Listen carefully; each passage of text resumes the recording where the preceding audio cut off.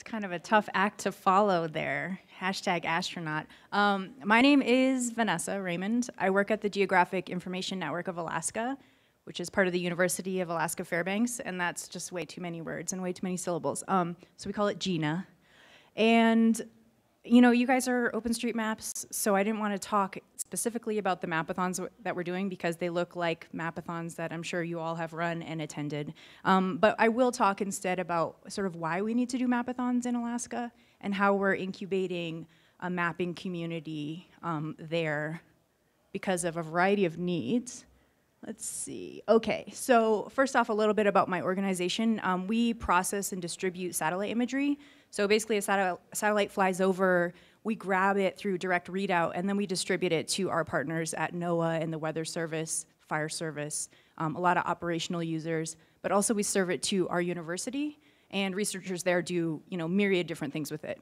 So that's our little dish there. If you can see, the green mask is our station mask. So basically, we're getting anything in that area. So we get a lot of the polls. And we do a lot of business. So we deliver, I think, over 1,200 products a day to our operational users. And that doesn't include other maps, other images that we distribute. So we're doing a lot of work. Well, our technologies and our softwares are doing a lot of work. And besides that, we get to capture some really pretty pictures. So this is the aurora from space. And it's using a combination called the day-night band, which picks up low light. So I don't know if you guys can see it, but sort of the green like dots are our centers of population. So we've got Anchorage in the south, Fairbanks, where I live, in the middle. And up in the top, it's kind of hidden underneath some of the aurora, is Prudhoe Bay, where they extract a lot of oil. So yeah, aurora from space. In Alaska, we face a lot of interesting challenges that I think people, when they think about mapping the United States, they don't think about these types of challenges. So I wanted to take a minute to talk about them with you guys. We have remote areas with little infrastructure and low population, but those people still matter. So we still need to be able to get goods to them and provide them healthcare and education and all these sorts of things. So we actually don't have roads to all of our communities. A lot of people fly in and out. So some of the communities that we've mapped are fly-in communities. We have the tyranny of distance. That's literally what we call it. It's an extremely vast terrain. We have a lot of communities that historically don't have any access to what we call the cash economy. They're living a subsistence lifestyle, so people are hunting for what they eat and using, you know, animal skins for what they wear, et cetera. Of course, that's changing nowadays, but there's still a historical relationship to the land and not to these sort of the cash economy. And then we are experiencing climate change at twice the rate of the rest of the world. So we've got extremely vulnerable populations experiencing like coastal erosion, extreme weather events in Alaska, which is already an extreme weather event in of itself.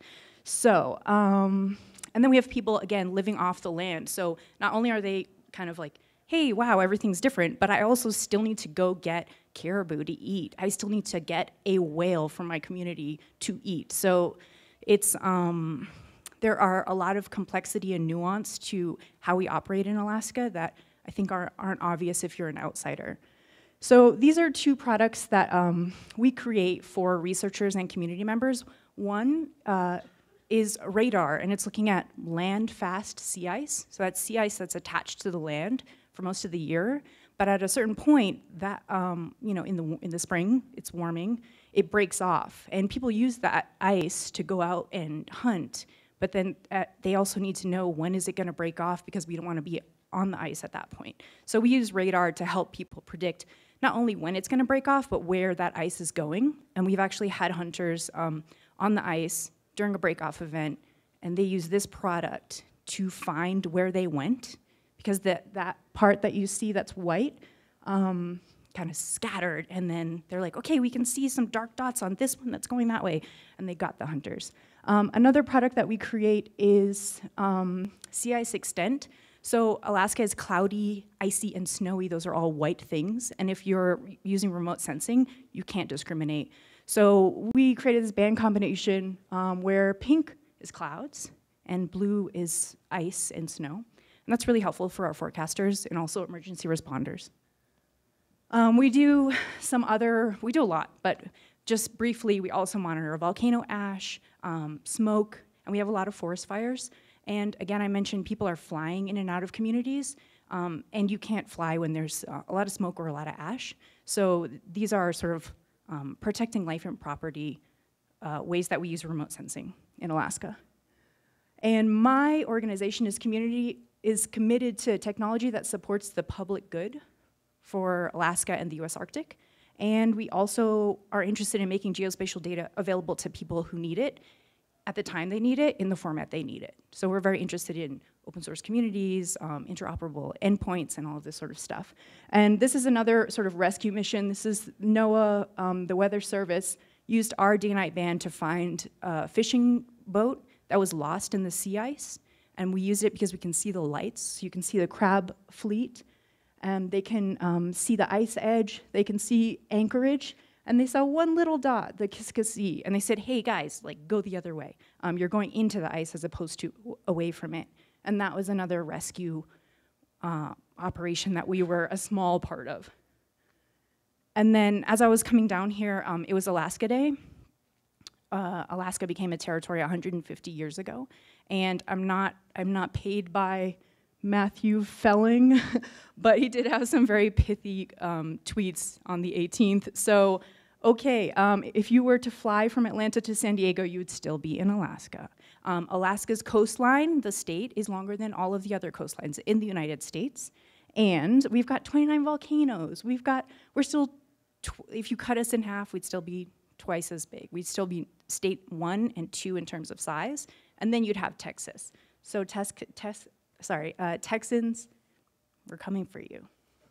And another thing, this is a shout out to Ian and Alan on the Slack channel, OSM Slack. They're talking about sort of native territories, and there's this cool map that someone made. I think they're Canadian, but it reminded me that in Alaska we also have indigenous people in a very high percentage in our state. That complicates our land claim, our land use, historical like movements of people. And so this is a map of the languages that are in our state, the Alaska Native languages. And that's another thing that people don't often think of when they're not from Alaska, that we have sort of layers of complexity to our land management. So, to the topic at hand, we do all of this remote sensing, but we wanted to bring it to the community level, and so we started running mapathons with OpenStreetMaps. And we have a lot of partners that I have to mention, NSF, EPSCoR, Alaska, American Red Cross, Alaska, Arctic Slope Regional Corporation, Federal Division, and the City of Fairbanks. Okay, so the first one we did was in Delta Junction. It's a part of the unorganized borough, and you can see that in red. So the unorganized borough is about the size of Texas, and it's called unorganized. So you can imagine that mapping is something that's needed here.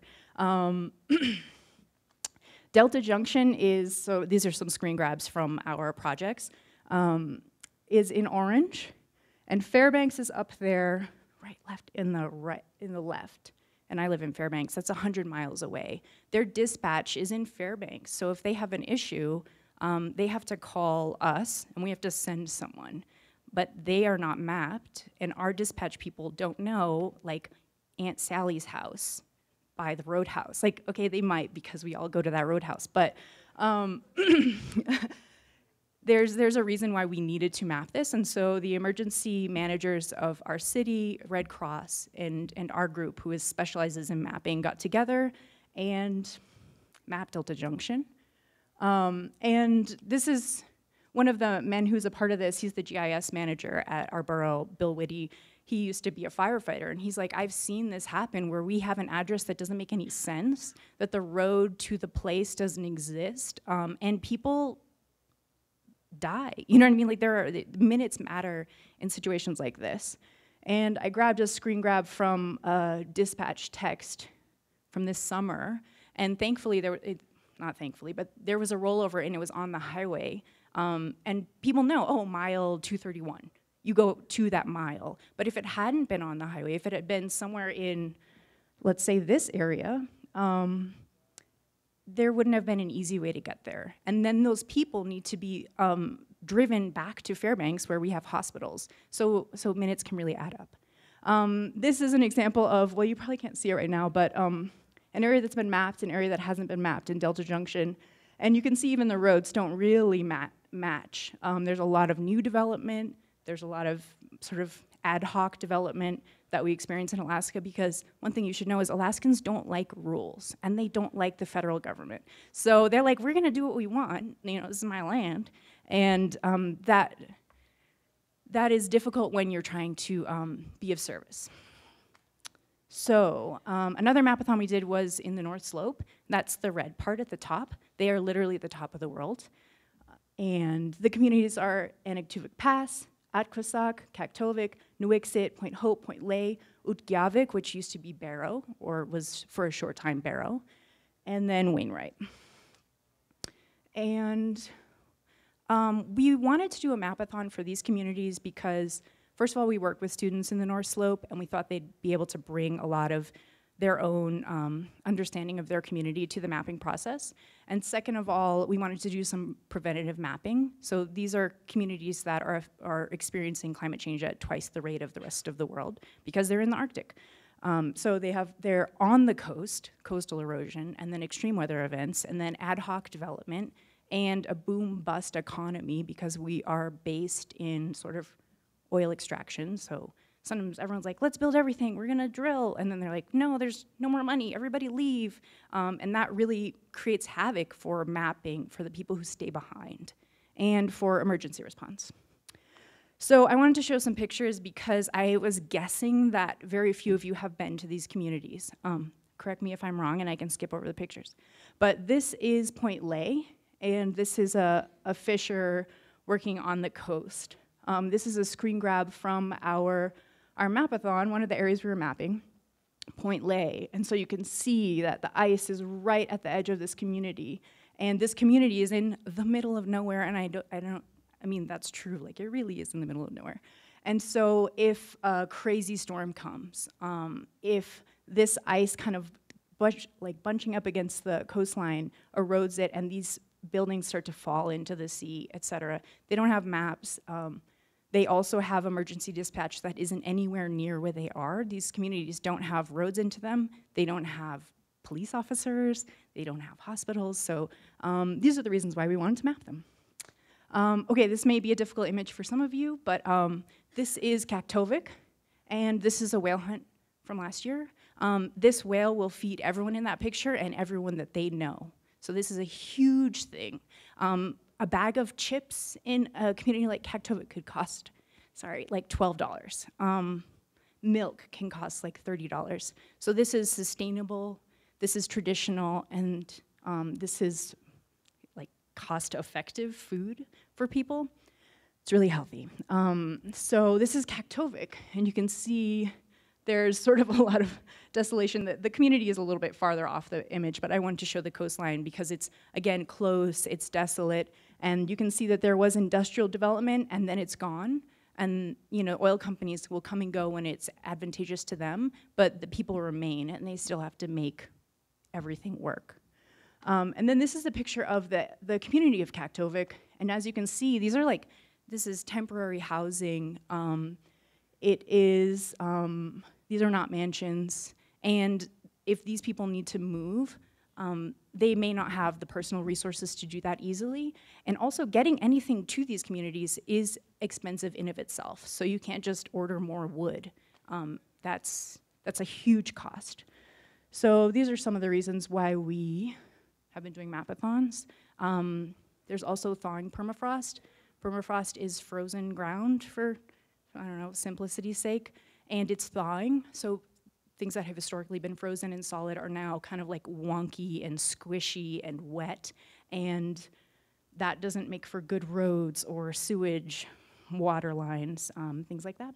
And then we also have a lot more fire events, and so fire trucks have to come in from outside of town, and that complicates things. This is Utqiagvik, or Barrow, It's the biggest community in the North Slope of Alaska. 4,000 people live there. This is a screen grab from our Mapathon event. And as you can see, even though it's larger and more organized, it's surrounded by, you know, the ocean on one side covered in ice, and then like ice lagoons. It's precarious. And these are some kids in Utqiagvik watching a competition, a rowing competition. But even the ice is less stable, so nothing is as it was in these communities, and that makes them more vulnerable. And then these are some pictures of our Mapathon. We're like a super small group, so I see other people's Mapathons like, you know, online or in the news, and there's like hundreds of people there. And this is us. We're in our Decision Theater North, which is these 7 screens. It's this immersive environment, and this is sort of a picture of all of our finished maps from the North Slope Mapathon. We have remote participants. I only have pictures of them looking really bored, but I realized when you're mapping, like you don't have the most engaged face on. So I guess I probably couldn't have unless I forced a picture. So anyways, some outcomes that we are looking for and seeing is that we're engaging the community in mapping. We're bringing our skills to our community. We are helping to bridge data gaps, or a data bridge. I don't know if that's a term that people use, but that's why I wrote here. Between the university and emergency responders and community members, which to us is like a total win. And introducing people to our immersive space, and then incubating this sort of burgeoning network. And we've seen that now people are like, oh, I couldn't come to the last Mapathon, but here I am, I've never done this before. And that's really inspiring to us. And so we were able to help with Hot OSM's Puerto Rico mapping. And that was very, very cool that people kind of knew now what the idea is. And we're at this sort of baby step level where we're introducing the concept and getting people to feel comfortable asking questions like, what is it? How do I do it? So yeah, this is from the newspaper, and I had the journalist like map a building, and she was pretty stoked about that.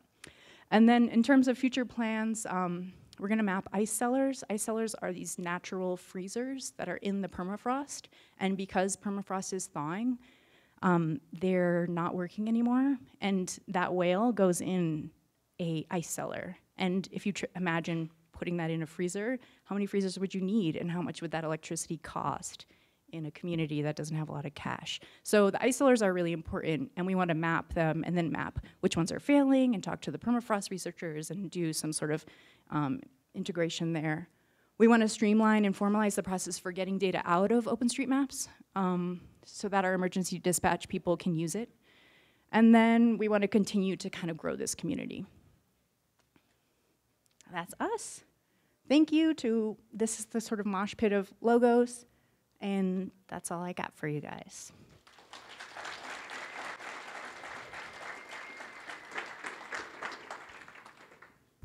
Thank you, Vanessa. Are there any questions? Is there another? Hi. In Alaska capital Tunio, there is no road, no highway. In Tunio, Alaska capital Tunio, there is no freeway to accommodate what will happen. Yeah, so we can't drive to our capital, Juneau, it's an island. But we also can't drive to a lot of communities, yeah. Okay. If you plan to build better highways, better road, if you go to the Arctic in the future, the help. Yeah, I don't know if they're planning on building new highways to the north. They have one highway that goes there, and it's pretty good so far. It's holding up. They are building some highways in the southeast of Alaska, but they're tricky. They're very steep by the water, and so I guess building roads on steep places is hard. Sounds hard to me, but I don't work for DOT. That's why too much permafrost in the Alaska, but very difficult to build the freeways, electricity. Yep, so the permafrost and permafrost thaw makes it very complicated to build roads and infrastructure of any kind. In fact, even in my town, which is the second biggest city in Alaska, not everyone has running water. In fact, most people don't have running water. So yeah. Okay, thank you. Howdy.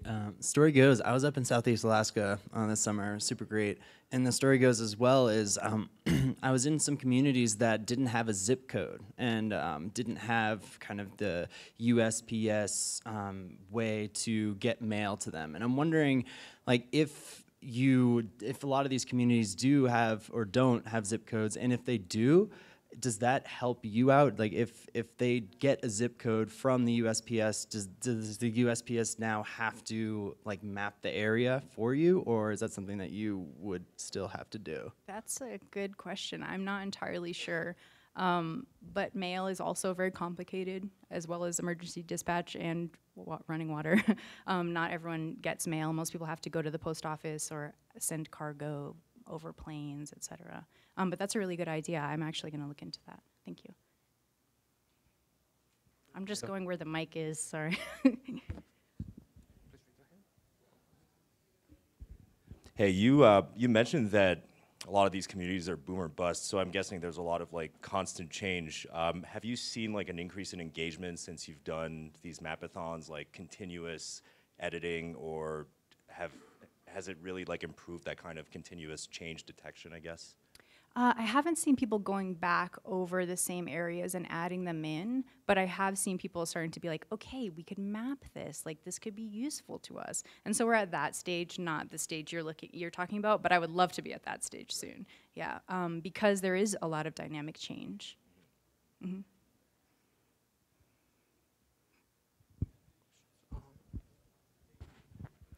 Hi. A lot of GIS analysts find themselves working with cultures that they don't understand and are coming in as outsiders. I was wondering if you had any parting advice for dealing with those challenging day-to-day nuances. Yeah, it is a complex working environment. In Alaska, a lot of people are over-researched and they don't want to give information to outsiders because it hasn't historically benefited their communities. So I think going in with an understanding that this hasn't always worked out for the people that you're mapping, and that level of empathy goes a long way. And I think also asking people, like, what do you want? What do you want to call this? Where do you consider your boundaries of your community are, or your hunting ground? And that will sort of get people to want to work with you. Of course, like BLM may come back and be like, hey, Vanessa, what are you doing here? That's not their town. But you kind of have to pick and choose your battles, basically, is what I'm saying. Thank you. Sorry, we don't have any more time for questions, but maybe you can see Vanessa afterwards. Yeah, thank you Thanks very again. much, everybody.